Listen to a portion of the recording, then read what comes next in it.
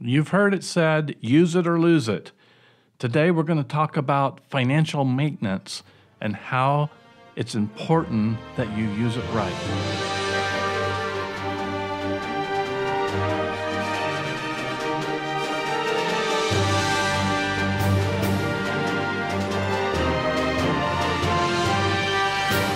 You are listening to Wealth Talks with the McPhees. Financial maintenance is an interesting thing, and like many other types of maintenance, it's important to do, and yet if you do too much of it, you'll find yourself missing out on other opportunities too.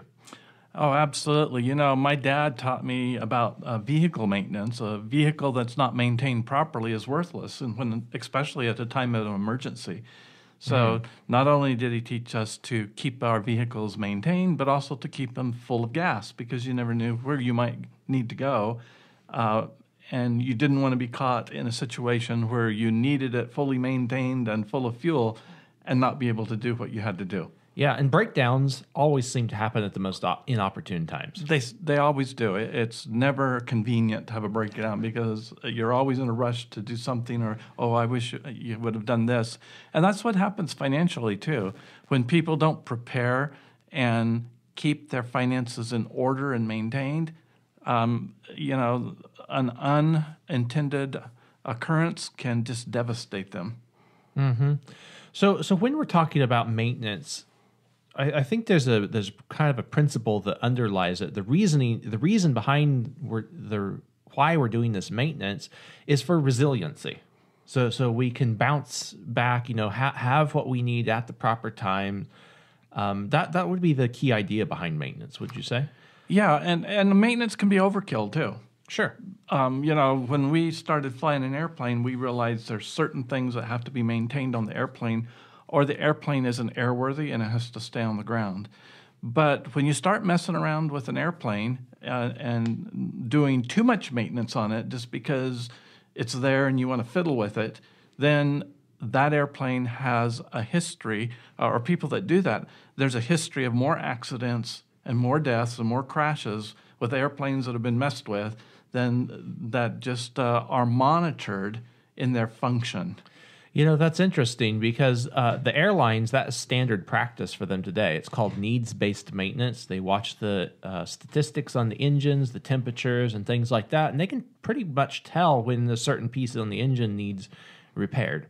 And this type of thinking has its roots way back in Britain. I forget whether it was during World War I or World War II, where the Royal Air Force noticed that a lot of their planes were crashing right after major engine overhauls.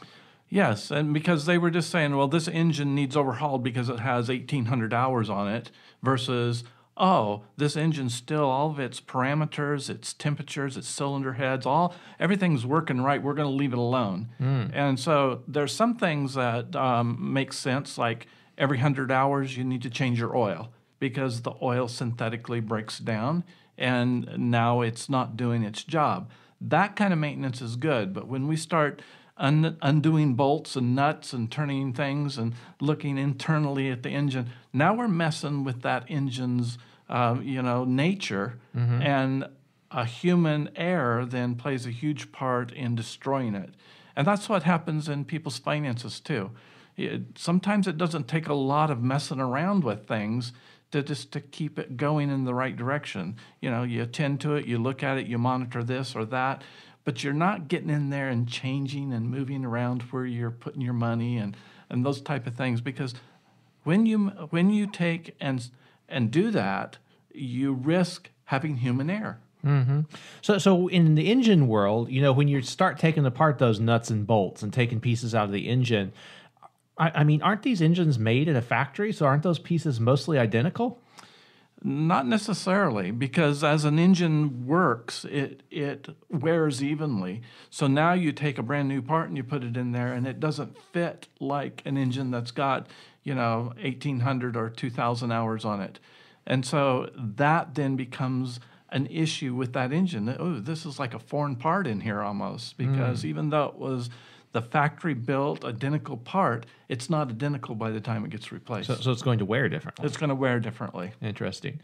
Now, even though all these engines were built in the factory, does that mean that they're all going to run at the same temperatures and perform the same way? Are they all going to need overhauled, at a certain point? Let's say 2,500 hours or 3,000 hours.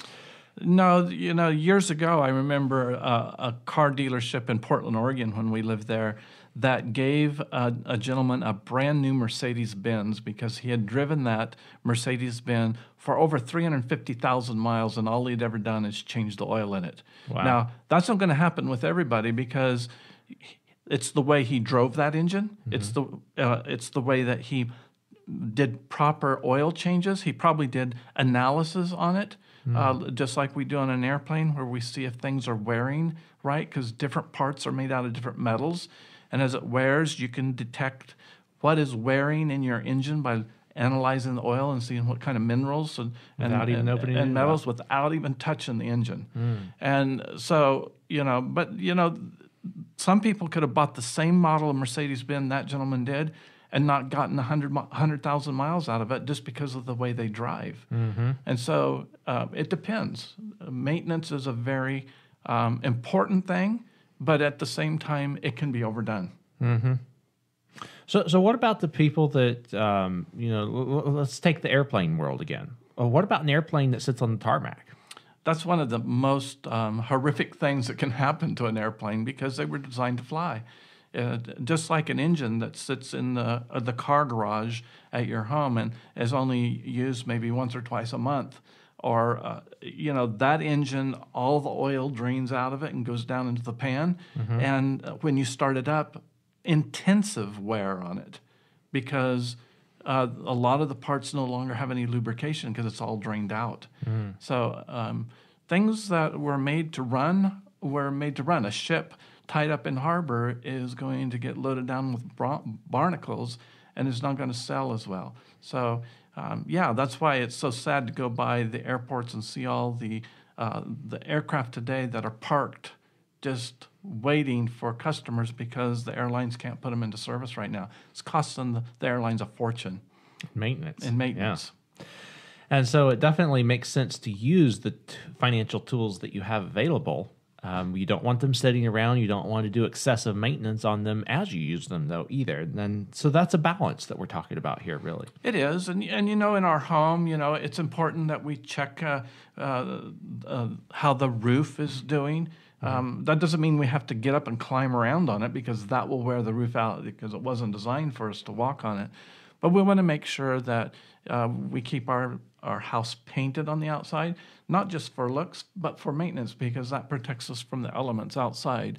And, there's no question about it. Keeping our landscaping nice and trimmed makes the value of our property worth more than if we just let the weeds grow tall high and never take any maintenance or sweep the sidewalk or anything like that. So some maintenance is good, and the scripture warns us about this and says, be sure to know the state of your flocks and pay close attention to your herds, for riches are not forever, nor does a crown endure to every generation.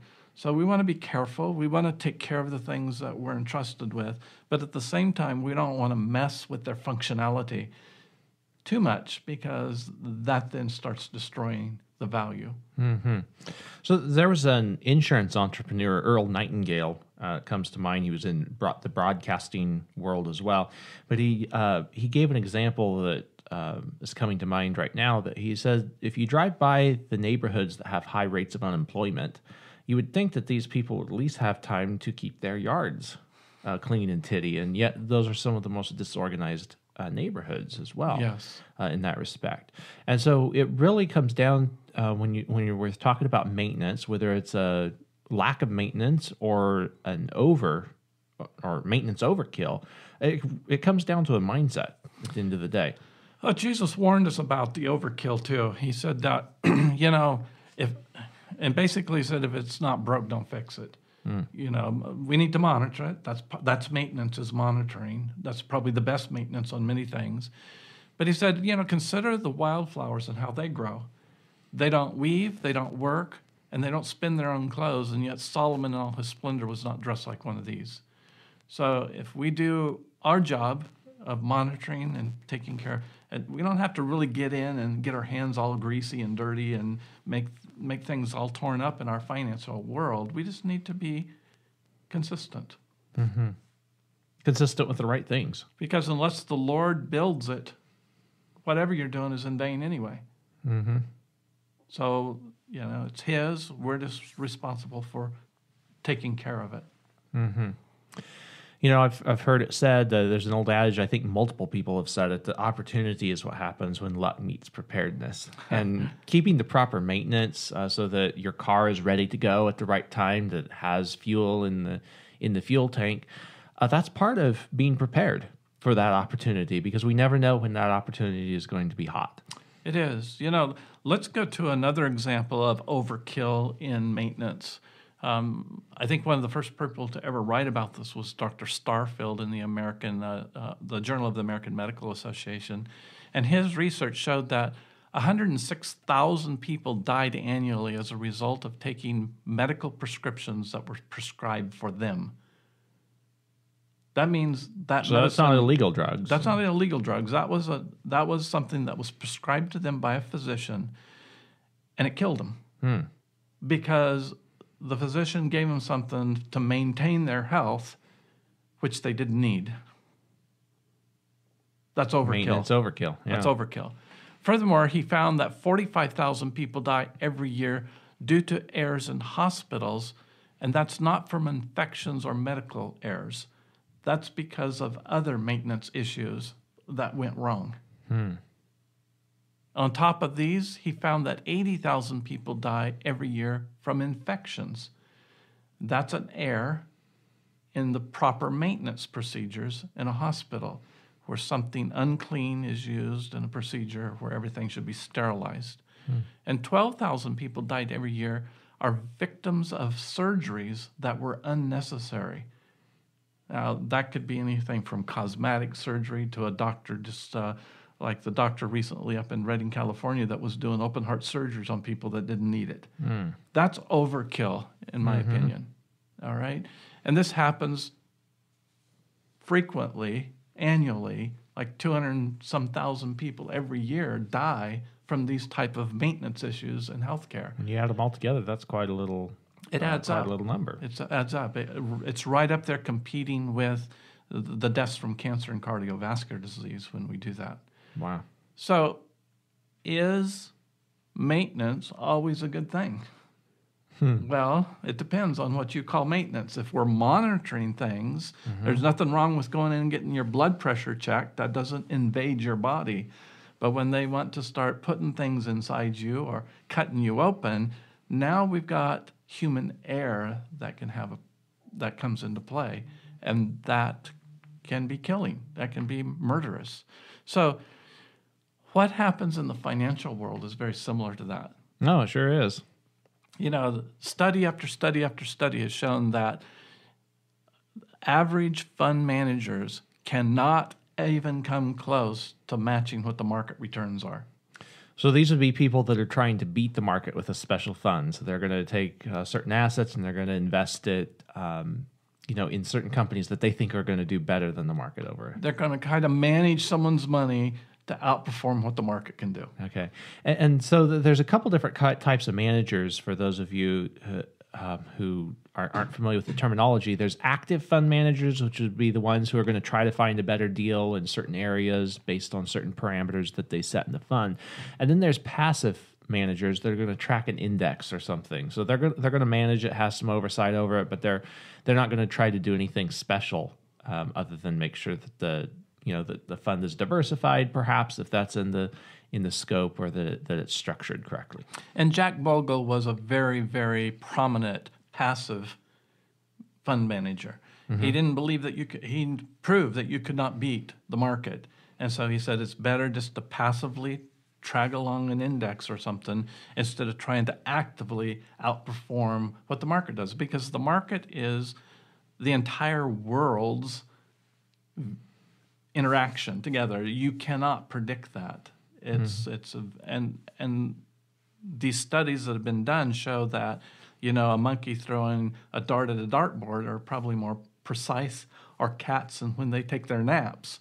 There's all kinds of studies that show that random things are more productive than an active fund manager are. So this would be an example of where monitoring type of maintenance would perhaps be better than trying to actively get in there and change a whole bunch of things and passive turn maintenance. over assets. Let's do the oil analysis. Let's have sensors that read the temperatures of the head of our cylinders. Let's measure what's coming out the exhaust pipe and see if we're burning too much fuel or not. All those things are available in Engineware. Just like there's all kinds of things that we can look at in our health. If we're carrying too much weight, if we're feeling short of breath, if we're, our blood pressure is going crazy, if, we monitor our urine and see if we're spilling sugar over. Those are passive things. No one's invading our body. They're not poking things down our throat. They're not sticking us with things, and they're not cutting us open. Those are active types of things. And when we get into active healthcare measures or maintenance, the risk of disease, infection, and death rise tremendously. It's the same thing in finances. Wow. What else happens financially that we can learn from as we talk about maintenance and how much of it is a good thing, how much of it turns sour? Well, I think on the macro level, I'm just shocked today at the modern monetary theorists who continue to blather spin, spin, spin, regardless if you're going in debt or not, because that's what makes our economy and that's what maintains our status quo in the world. That is so That's false. short-term thinking. That is short-term thinking. Yeah, it might spur a boom for a while, but we know historically, looking back, that when booms are created because of that, of deficit spending, that the crash is coming. Has to be reallocated at some point in time. It does. It has to be reallocated. And so today, consumer debt has reached $14.56 trillion in the fourth quarter of 2020. And that's up, over almost a $500 million from the previous year.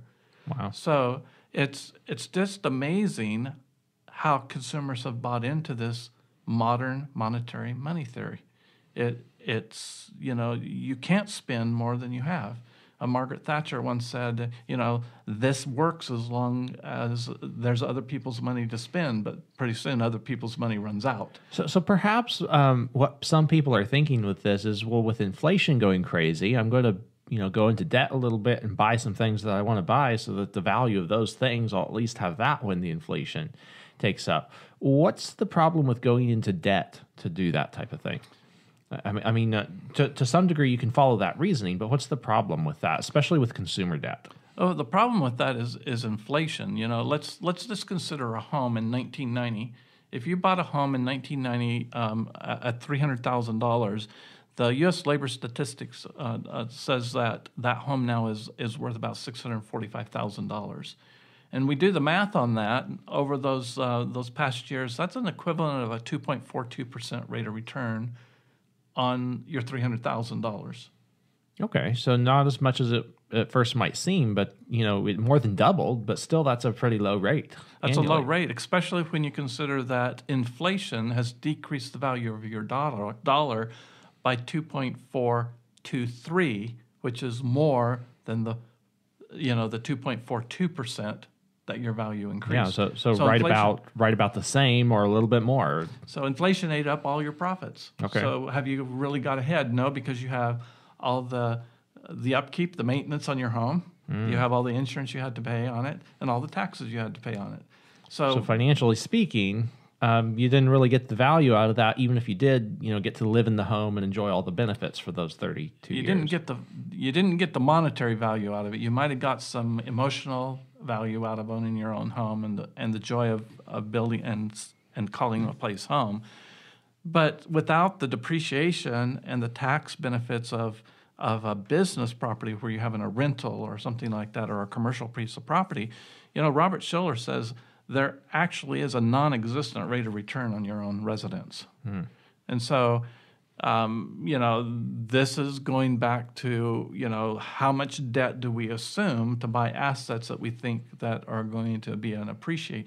We have to realize that inflation is going to cut the value of those down. So that doesn't mean that you can't make money buying your home, fixing it up, and selling it. Kind of like not. flipping a rental or flipping a property. In fact, that's pretty popular these days. People are into real estate, and when the market is hot, that type of thing tends to work well for people short term. In a seller's market, it does if you can buy properties that are less valuable. But when a seller's market, everything seems to inflate too. So. Interesting. So how much of this consumer debt that we're talking about here, how much of that is on credit cards?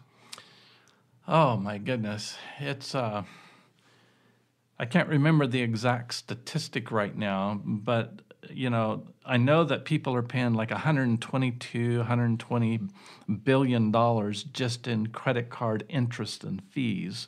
Okay. That's not paying the principal off. That's just paying the interest and the fees on their credit.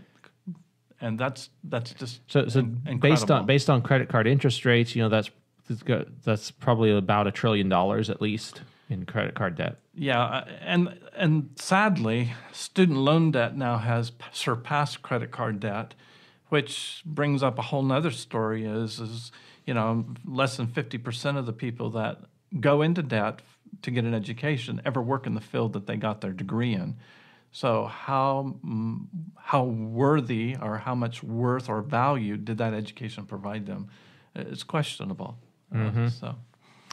Yeah, I saw a spoof the other day, kind of mocking college education, saying that someone was going to school for discounted knowledge.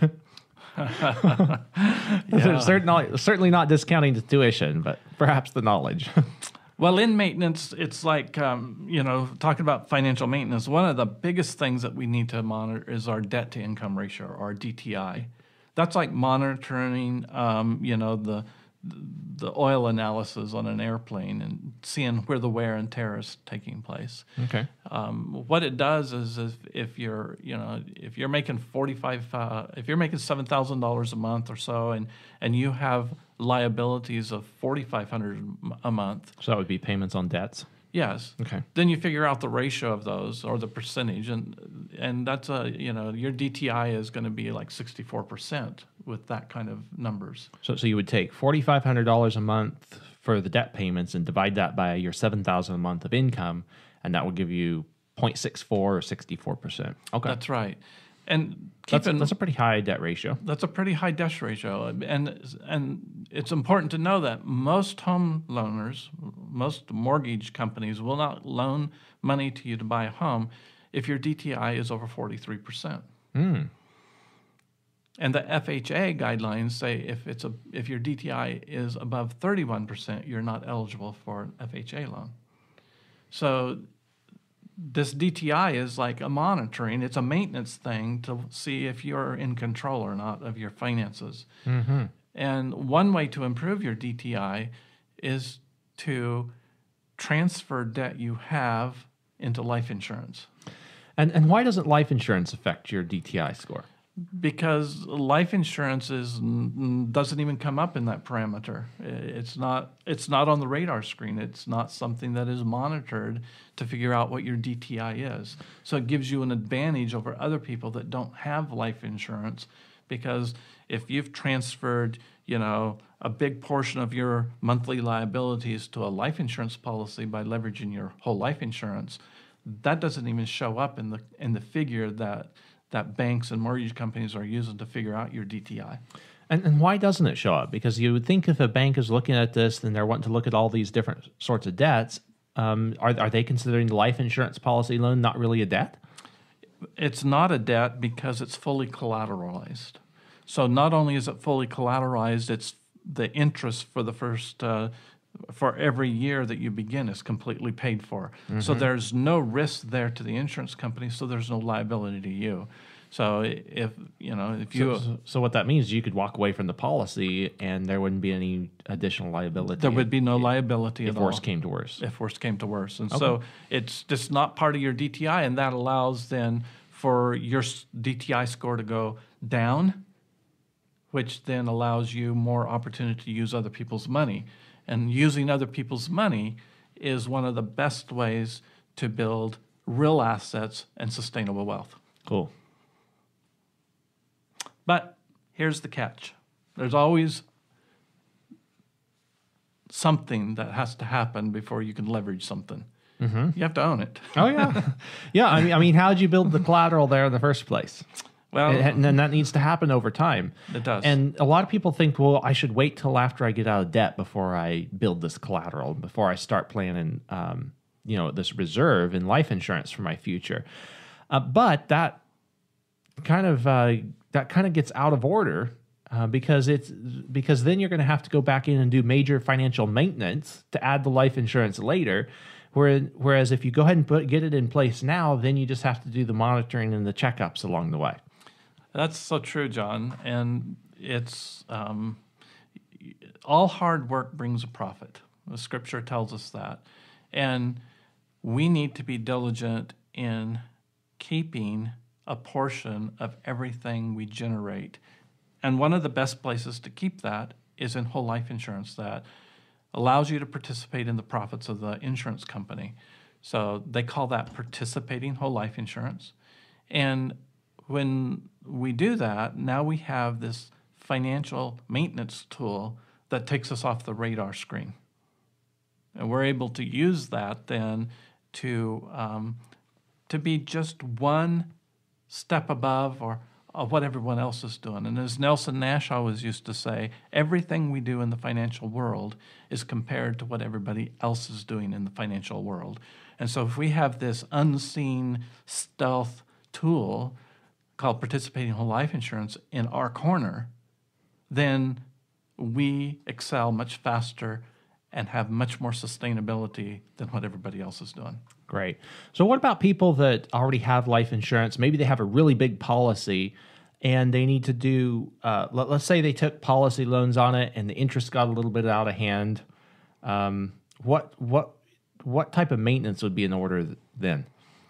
Well, sometimes it's you can just end up walking away from a policy where the interest has gotten too high because you've borrowed too much and it becomes uncomfortable or fiscally impossible to keep up with the interest rates. And at that point, walking away from it didn't cost you anything unless you have borrowed more from the policy than what you paid for it. Mm-hmm. And then there could be some tax ramifications because you're going to have to pay taxes on the growth between what you paid for the policy and what you borrowed. So if you borrowed, say $150,000 and you've only paid $110,000, you're going to have a $40,000 tax liability that you've got to include as income. Yeah, so $40,000, your income would be up by that much in a year. So that only makes sense because you got more value out of it than you ever paid for it, and yes. You got the life insurance coverage. Okay, so what would be a more sustainable way to go about that? Instead of having maybe one big policy that you then have to walk away from or adjust big time later, what would be a more sustainable way that would give more options to somebody that's approaching their golden years? Well, as we're building whole life insurance, a lot of people think, well, I'm just going to buy this one big policy. And in many ways, that's unrealistic. First of all, you can't buy a policy as big as you would like it in your 20s or 30s that's going to meet all your financial needs. And so instead of trying to manipulate and maintenance a policy and try to squeeze more money into it, it's just better to start a new policy if you're still healthy and young enough that the cost of insurance is in your budget, it's affordable and comfortable. And so that's why we own so many different policies. At one time we owned 60. I think we're down now because some people have died and some people, your children have bought back policies that we bought on you when you were younger. So, but the key is we want multiple policies, and we want to fund each policy when it's comfortable and affordable for us. So the rule that we always fall back on is the 10-20-70 rule. Where are we keeping the 10% of everything we're making in life? And if we do that, and we buy life insurance with that 10%, then we will find ourselves buying policies on a frequent basis throughout our lifetime up until our mid-60s probably. And then, we might be buying policies on our grandkids or, at that point. Sure.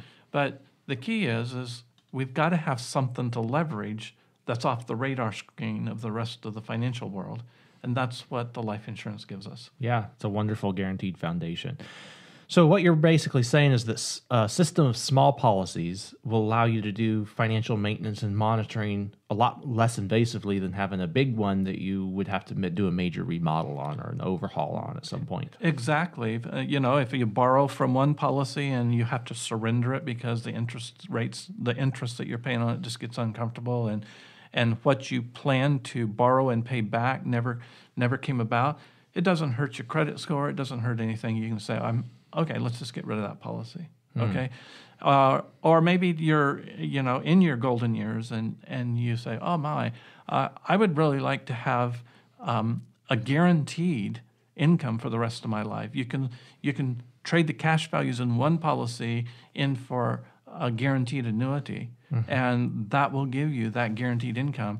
Keep the other policy for the death benefit in case you die before your spouse, or maybe you just want to leave a legacy to some foundation or charity or your children or grandchildren. Yeah, so it lets you cut up the pie into different sections and do different things with different sections. That gives you a whole lot more flexibility with that way. And of course, the balance is that, breaking it up into multiple small policies, you're going to have more capitalization time for each of those policies. So there is a balance, as with everything. There is. It reminds me of years ago, the Craftsman Tools put out this Shop Saver machine, and it was an all-in-one inclusive machine. It was a table saw, it was a skill saw, it was a belt sander, it was a planer, and the problem is it took you 45 minutes to an hour to convert it from one to the other. And it probably wasn't really great at any one of those functions. Well, it depends on how mechanical you were, whether you got everything squared up or not. That's what a lot of people want to do with one policy. They want to make it be everything. And it's just easier to add extra policies as you go along instead of trying to make one policy be everything. Makes total sense. And so the takeaway from today, with the financial maintenance and monitoring, having a system of policies to work with makes it easier to do less invasive maintenance, and it makes it for a more sustainable system. And that's what you want. At the end of the day, you want to build sustainable wealth. Yes, we want sustainable wealth. My father had a Craftsman mower, and it could convert to a rototiller.